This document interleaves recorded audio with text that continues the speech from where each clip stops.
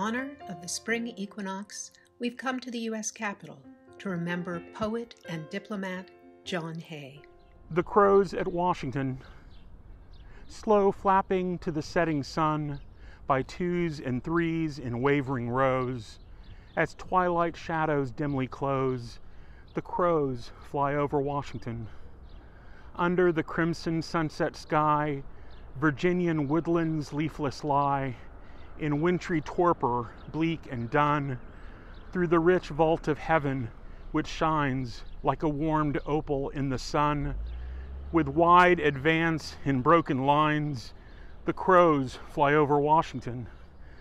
Over the Capitol's white dome, across the obelisk soaring bare, to prick the clouds they travel home, content and weary winnowing.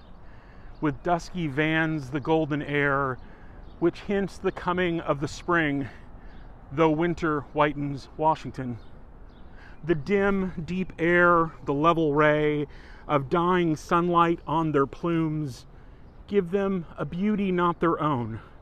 Their hoarse notes fail and faint away. A rustling murmur floating down blends sweetly with the thickening glooms.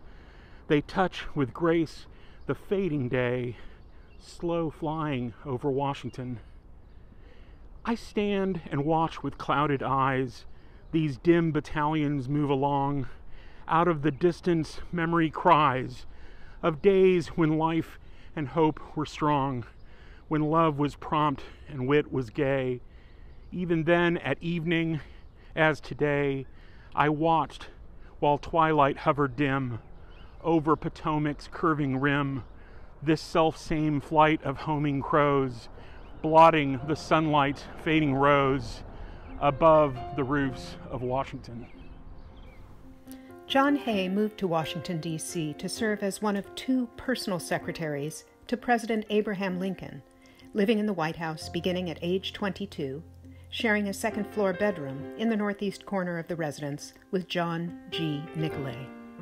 Hay trained as a lawyer, and other than 6 years as a journalist for the New York Tribune, he spent his career in government. Hay is the author of a novel, The Breadwinners, a travel memoir, Castilian Days, and 2 books of poems, Pike County Ballads and Poems.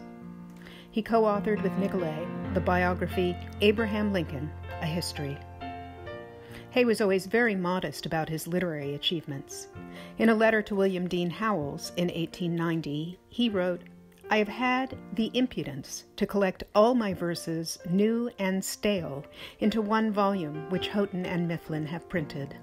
But I have at the same time printed a little edition of them for my friends and lovers, of which I send you a copy.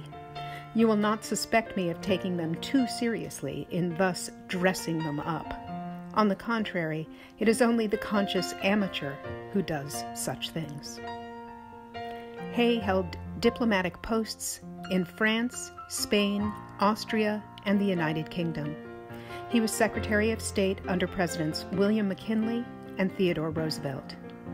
Hay was one of the first 7 people elected to the American Academy of Arts and Sciences in 1904.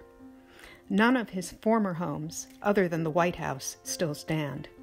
His grand mansion on Lafayette Square, built on the same property as the home of his best friend, Henry Adams, is now the site of the Hay Adams Hotel.